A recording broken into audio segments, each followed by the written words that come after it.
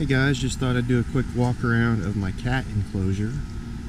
This has been up for about 3 years now, holding up great, and it was real simple, a lot cheaper than the Perfect Fence style. It's one of my little kitties. They don't know what the GoPro's all about, so they're a little scared. But anyway, here it is. I just, for this part of it, I strapped it to the existing fence, and then there's a, some areas will have this ground barrier here so they can't chew or dig out. The escape issues are typically in the corners and stuff, and places where they have something to climb like that. So you can see I've gone crazy with the flashing to keep them from doing that. And I had to patch a hole there from some storm damage one time. So it's gotten a little uglier over the years, but this stuff has held up great. These posts were actually pretty big overkill. And on my little expansion section I've done out here, I ended up just going a lot smaller. I mean, you don't need 1 5/8 of posts. Hi neighbor dog, what you doing, buddy? One of the reasons the cats need to be contained, obviously. We've got all sorts of dangers to them here in the outside world.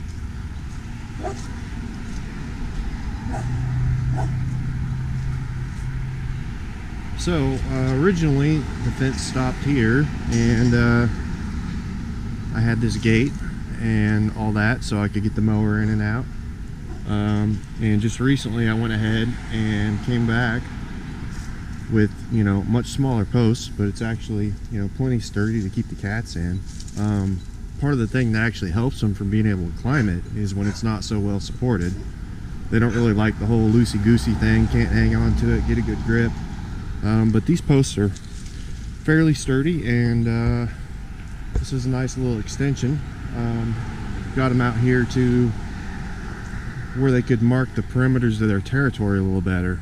So what I'm thinking about doing is going ahead and expanding this all the way around, and I'll have to put in a gate for the driveway and move my mailbox out and stuff like that. But give the cats a lot more space and get rid of the corner on the other side, which is one of the places they like to try and climb out.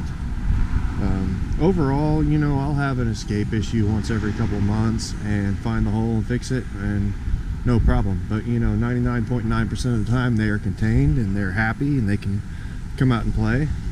But anyway, I was thinking while I do the extension, might be a good time to make a how-to video on it, because this little bump out, they're all just in these ground sockets I made.